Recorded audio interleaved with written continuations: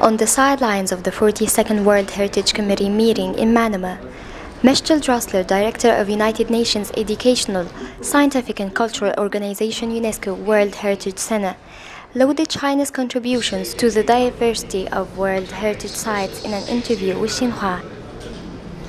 China enjoys a rich natural and cultural heritage, many of which was inscribed to the World Heritage List, said the director, recognizing the role of China in increasing the diversity of World Heritage.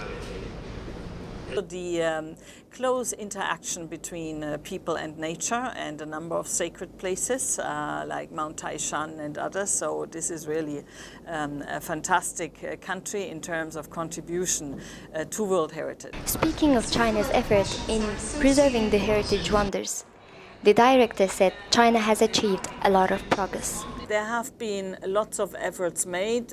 We had in some cases some issues. I remember a temple which was removed from the site it was originally, and we had some issues at the Great Wall, but I think overall there were huge efforts made to preserve the sites, including also the natural sites, I have to say, including the panda reserves, which are really iconic places.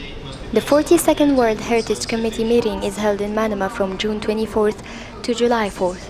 A total of 28 nominations will be discussed during the conference to decide on their entries to the World Heritage List.